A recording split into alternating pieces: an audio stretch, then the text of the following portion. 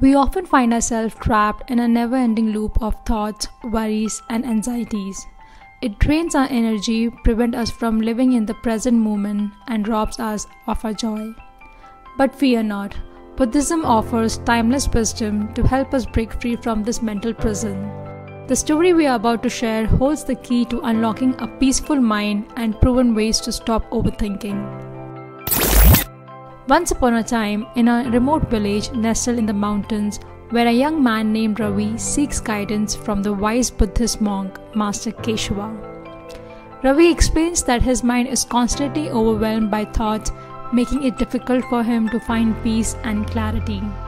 Master Keshava, with a gentle smile, shares a parable that has been passed down through generations.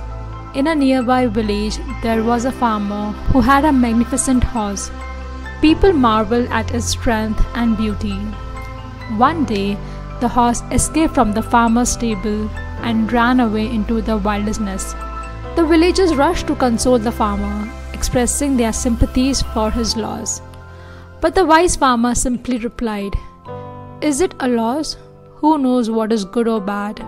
The next day, to everyone's surprise, the horse returned with a herd of wild horses.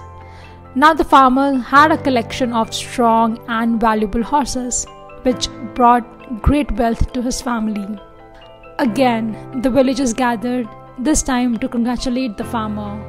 But the farmer, calm and composed, said, "Is it a gain? Who knows what is good or bad?" The story continues with a twist. The farmer's son, while trying to tame one of the wild horses, fell and broke his leg. The villagers rushed to express their condolences, remarking how unlucky the family had become. Yet the farmer, undisturbed, replied, "Is it misfortune? Who knows what is good or bad?"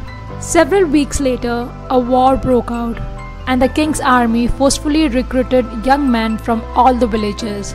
But the farmer's son with a broken leg was spared. The villagers, witnessing the fate of their own son, were envious of the farmer's good fortune.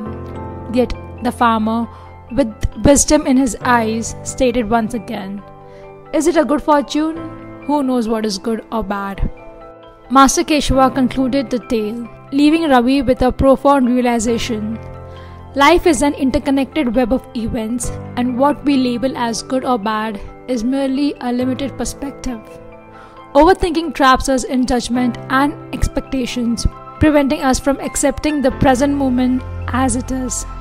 It reminds us that circumstances are constantly changing, and what may seem like a setback or challenge can turn into a blessing in disguise. The farmer chose not to overthink or attach himself to the outcome, cultivating a mindset of acceptance and non-attachment.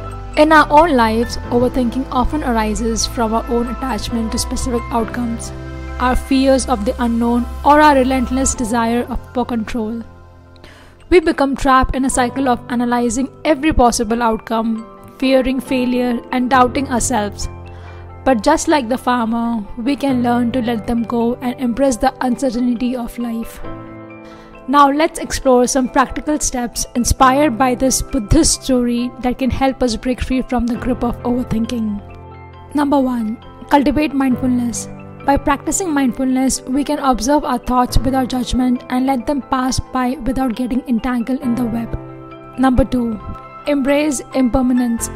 Recognize that everything in life is impermanent, including our thoughts and emotions. By accepting this truth, we can let go of the need to control every aspect of our lives. Number 3. Practice gratitude. Shift your focus towards gratitude from the present moment and the abundance in your life. This helps to quit the mind and bring a sense of contentment. Number 4. Engage in self-care. Prioritize self-care activities that brings you joy and relaxation. Engaging in hobbies, spending time in nature, or practicing yoga and meditation can help calm the mind and reduce overthinking. Thank you for joining us today and exploring this profound Buddhist tale. We hope it resonates with you and help you find the peace and clarity you seek. Remember to like, subscribe, and share this video to spread the wisdom of letting go.